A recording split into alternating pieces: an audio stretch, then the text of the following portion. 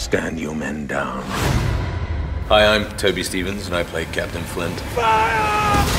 And I'm Luke Arnold, and I play John Silver. I'm Hannah New, and I play Eleanor Guthrie.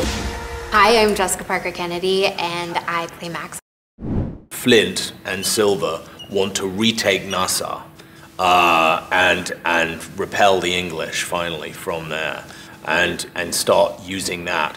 And I think as a base again, but I think Flint obviously wants to go further than that. He wants this to be the beginning of a bigger campaign that he is going to prosecute against the English.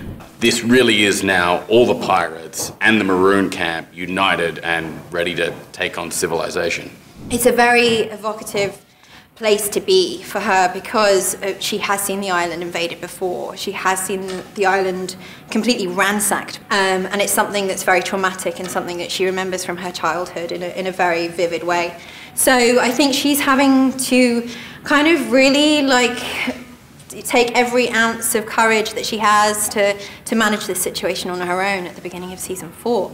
She's still having to play this role of being a woman on the island who's now a society lady wearing her corset, but having to secretly manage things behind doors. I think for Max it's very similar. When you see her at the beginning of season 4, we're still, Eleanor's character and I have become allies, but she's struggling with the fact that, Eleanor is this sort of societal lady now who's being sort of put in her place, which I know is a struggle for Eleanor and also a struggle for Max because she needs Eleanor as an ally. So it's just kind of finds herself in a difficult place, missing her partner, I think, is sort of the biggest kind of place that she's coming from, and that's certainly her biggest challenge in the beginning of season 4.